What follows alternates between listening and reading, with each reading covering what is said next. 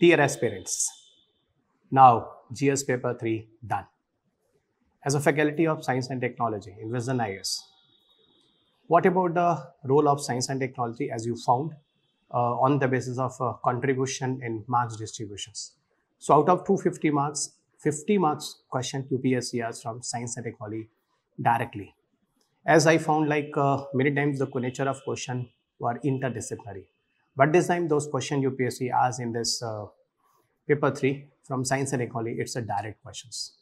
Total 50 marks question out of 250 from science and technology. 2 questions I found from energy and it was expected questions. Even 1 question those I found it was connecting from fusion. And nuclear fusion is not today's topic, what is the fusion, what about the India's contribution in the fusion research India is doing. And here UPSC connecting this question fusion with ITER. ITER is at international level, it's an artificial sun experiment. Those are in developing phase right now where the 7 countries are doing the contributions.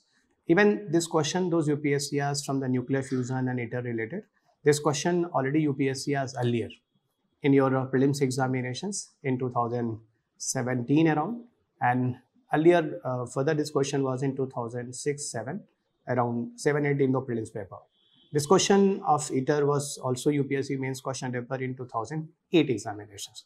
So the first question those UPSC asked in your paper from nuclear fusion, it was already asked earlier in the prelims and mains examination. So I think if you people are solving more PYQs or prelims and mains, so this ITER based question you already got from there.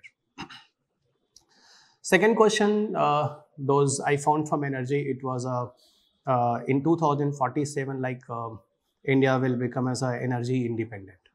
Okay, so how, again, the second question that I found in your paper, it is based on energy. Energy independence by 2047, how India is working in the case of clean technology. Okay, so clean technology by 2047 was another question those I found. And it is also very common questions. I think if you people have a broad knowledge about the subjects, so easily you can connect in 2020-21 Glasgow Convention, what she Narendra Modi, our Honorable Prime Minister, even spoken in the Glasgow Convention, in the coming future by 2030, 500 gigawatt power generation India will try to achieve with the help of renewable energy sector. Okay, even time to time India brought many missions like solar energy missions, like PM Surya Ghar Yojana, solar charkha missions, recently PM Kusum Yojana, further it will be extended. So definitely these kind of information you should have to add on there, and this is also a simple questions. Okay, and if you have a thorough knowledge of a subject, so definitely you can generate your answer because all these cases are useful in the case of clean technology. Next question, those I found it was connecting with nanotechnology.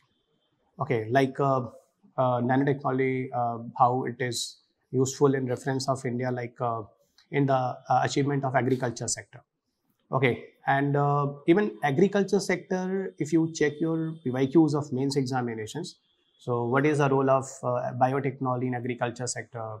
What is the role of, means this kind of question like in agriculture sector, how it is helpful in the science and technology, helpful in boost up the farmers conditions, this kind of questions also earlier asked.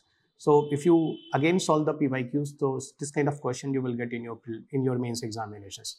And another part here in this question of nanotechnology, those I found here, the question was a little bit interdisciplinary, nanotechnology, and farmers. So somehow you should have to connect with the agriculture also. Okay, so question was interesting. And one of the USP of UPSC questions in science and technology, like socio-economic growth. Okay, for farmers, how it is beneficial. So same type of socio-economic growth, even status of farmers, it's further repeated in your UPSC mains question paper. And one last question, those I found in your paper, that's a fourth question. It is like a semiconductor manufacturing hub of India. So of course, guys, in many sectors are growing in India, like in the past few years. And one of the burning sector is a semiconductor. Okay, and India's research and development in semiconductor is very advanced. So here UPSC has India's semiconductor mission that India tried to achieve it. Even it is a report that published in the PIVs. Even if you read the Vision IS magazine, so that the semiconductor-based article many times is published. That was also a running topics and evergreen topic, important topics. Those UPSC has in your paper. So on this basis of the question analysis, those I told you total 4 questions UPSC has in your mains paper.